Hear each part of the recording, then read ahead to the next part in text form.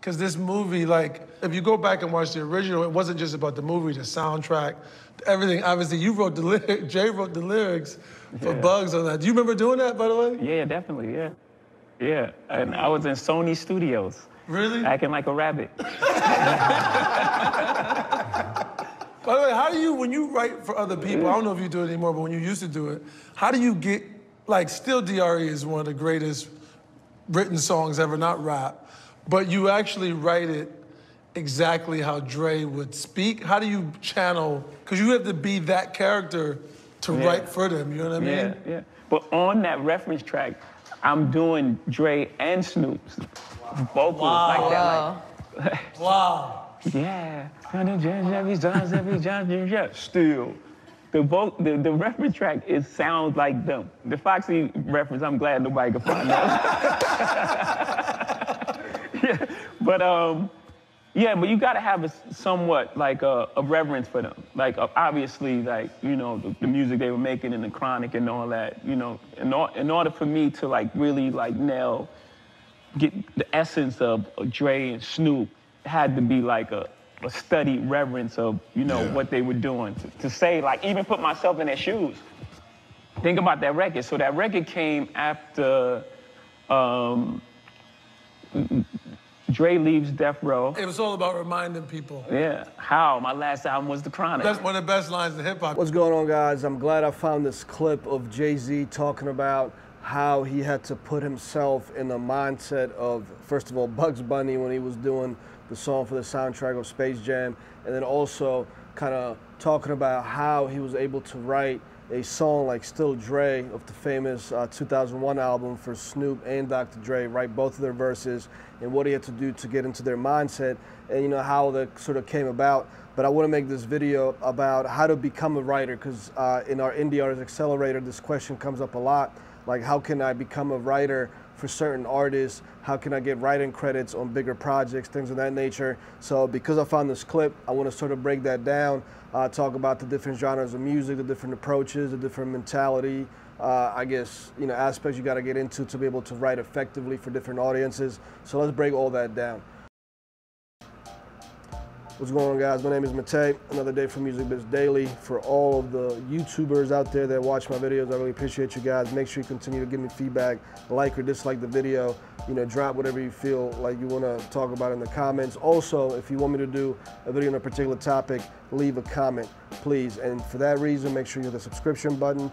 Make sure you also hit that notification bell so that way if I end up covering the topic you requested, you get notified when I drop the video. In the description below, you can check out what me and my team do. Specifically, check out the Indie Artist Accelerator, and also check me out weekly on Twitch with Clinton Sparks. I'm on all of his shows talking about the music business with him all the time. It's a great dialogue, great exchange. You're gonna learn a ton in there. But let me get into this video talking about how to potentially become a writer in these different genres and what Jay-Z just said in the clip that you saw. So you're in that short clip that, first of all, Jay-Z kind of, you know, hints at the fact of what he had to do to get into the mindset of like a Bugs Bunny character type thing when he was, you know, doing the soundtrack song for Space Jam back in the day, and also how he approached writing for Dr. Dre and Snoop Dogg, right? Like he had to know them to a certain extent. He had to know, you know, what they would potentially say. He had to know their history. He potentially had to put himself, his mental state into how they may be feeling at the moment for writing or, you know, rapping on a particular song. What sort of verse would accommodate that particular artist? And you gotta, you know, have a certain skill set to be able to do that, especially writing in hip hop, in order for the artist that you wrote it for them to, you know, sort of look at the lyrics, look at the verses, and say, yeah, man, look, 90% of this, I'm down with it. I'm just gonna, you know, change a few words here and there, but I'm down with this. Let's do it. Let me do this verse, right? But let me kind of talk about what you could do as a writer and how you can penetrate a different industry, because the genres are different. Look, at the end of the day, in something like a pop or like an R&B genre, artists embrace having other writers on their songs. You know what I'm saying? They almost talk about it famously, like Beyonce may talk about how excited she was to work with a particular writer, like Neo, for example, on the song, and how their collaboration happened, the chemistry in the studio, you know, what they were thinking about in order to put the song together in the way they did. You know, in the pop world, that happens even more often. In country, same thing. You know, probably gospel is very similar. But in hip hop, the genre is completely different in terms of like the mindset of the rappers, right? In rap, like the individual artist definitely is more about the lifestyle, the particular artist, their swagger, their, you know, how they handle themselves, what they talk about, where they came from, you know, everything about them has to be pretty particular. So it's not as easy to write or to penetrate as a writer. And on top of that, because, you know, rappers as artists are such individualistic, you know what I'm saying, brands as compared to some other like, you know, pop, you know, mega pop brands, which all of them like are sort of very similar. Yes, it's always, you know, ends up being about the personality of the artist, but for the most part, hip hop is very unique in a way that it has to be authentic, you know, for most rappers to do what they do and how they, you know, come across. So from that perspective, they don't like to talk about the fact that they had any writers on the track. You know, so it's like taboo. You see this all the time. Like no rapper wants to admit that they had a ghostwriter on the track, whether it's for a hook or definitely not on the main verse. Maybe if they're going to admit anything, they're going to talk about the hook was written by somebody else, but definitely not a verse. But you notice that these moguls in the rap industry, like Diddy, Dr. Dre, you know, Snoop Dogg, Jay-Z even had stuff written for him, just, you know, Timberland, just different like level of artists. Once they sort of mature or are in the industry for a number of years, they realize that shit, like why wouldn't I collaborate with other great minds on the particular track to get it written? And I guess if you're a young artist in the hip hop rap genre or trap, like why not learn from the greats? Like maybe embrace having ghostwriters on your tracks in the beginning. I'm not saying you have to, you know, let your fans of the industry know, like, yeah, man, I use ghostwriters all the time, and you know, this wasn't even me that wrote it. Obviously, you don't want to do that, but there's a way to negotiate that in the contract. And if you are somebody in the hip hop industry that wants to be a writer and that doesn't want to be an artist, the best way to sort of approach that is to hang around producers, for example, at major studios, or producers that work with up-and-coming artists that you know that the artists and their teams are putting some solid money and resources behind blowing that artist up.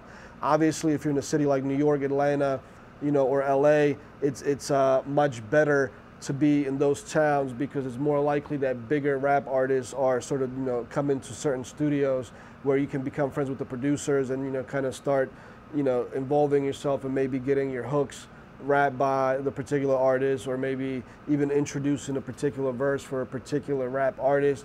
You know, you got to make those relationships first. Whereas in the pop, country, and R&B industry, it's slightly easier. And I say that because, for example, Nashville is a city where is known for, you know, obviously country pop and R&B, hip hop is starting to emerge in Nashville as well, but it's known for the culture of writing. Like they have writers clubs, writers for music meet up at, you know, coffee shops, Starbucks. They have particular meetings. Obviously during COVID that slightly changed and a lot of things went online to different platforms like Clubhouse or Reddit has a lot of, blog or forums for writers and engineers and things like that. So again, you have to understand the genre, but in that industry, it's slightly different and it's much easier to get on as a writer. But still, making friends with a producer that consistently works with artists that are either up and coming or major artists and being able to create that relationship, get your reference song in front of somebody, that helps. For pop, R&B, and country, also as a writer, you may have to get out of your comfort zone, and even if you can't sing, you know, as good as these major A-list artists or up-and-coming artists in that genre, you may have to have the engineer use auto-tune, but having reference tracks, you know what I'm saying, it's preferred in that particular genre, in that industry. Whereas in rap, if you want to be a writer, like I said, if you make a relationship with the artist or a producer that works with a lot of these artists, you can do that on the spot. You can hear a beat and adapt different rhymes to different beats because a lot of times the songs sort of happen differently. And they're very particular and unique to the artist, just like Jay-Z talked about. Whereas in pop, a lot of times you can make a love song that's sort of general. It speaks to any fan. You know what I'm saying? It doesn't have to be a personal story from Beyonce's life or from, you know, Lady Gaga's life or from Meghan Trainor's life. It doesn't have to be so personal, whereas in rap, it's more authentic and fans want the more personal story if a, you know, bigger artist is going to do something. So I just want to talk about that aspect because a lot of people in the Indie Artist Accelerator, like I mentioned, ask me all the time, how can I become a writer? How can I get writing credits? And being a writer is a lot of times a great way to get started in the industry a lot of times.